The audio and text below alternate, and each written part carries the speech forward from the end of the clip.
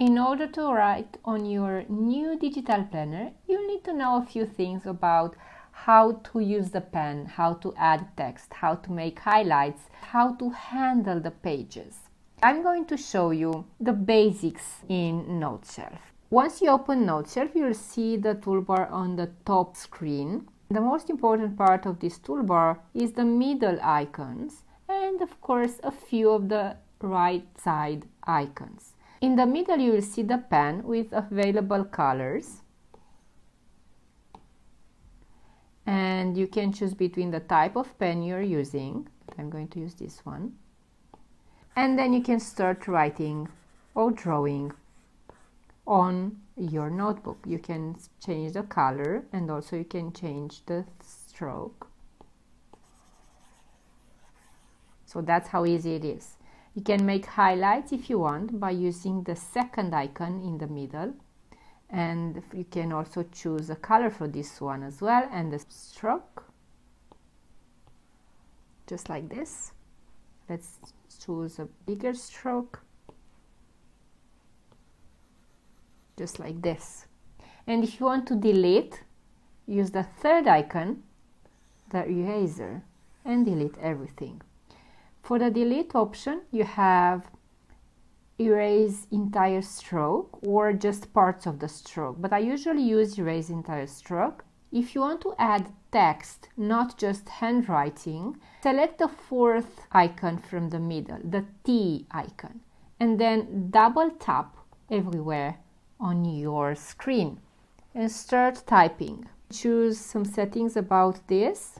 If you select, you can choose a few options, or you can choose to move text around. You can also choose to have it as a to-do list or bullets, to center or not.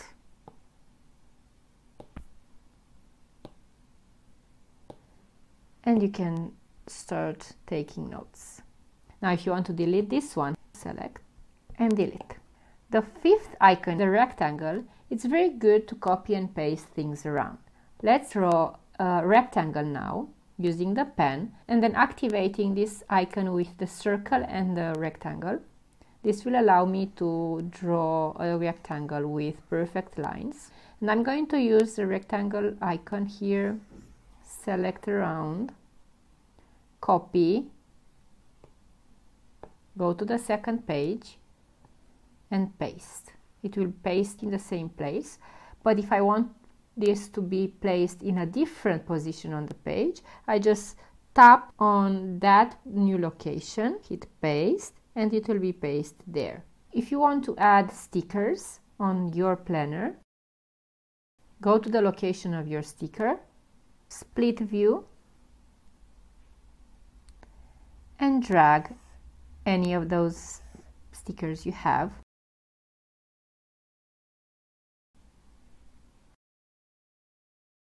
And that's how you do it.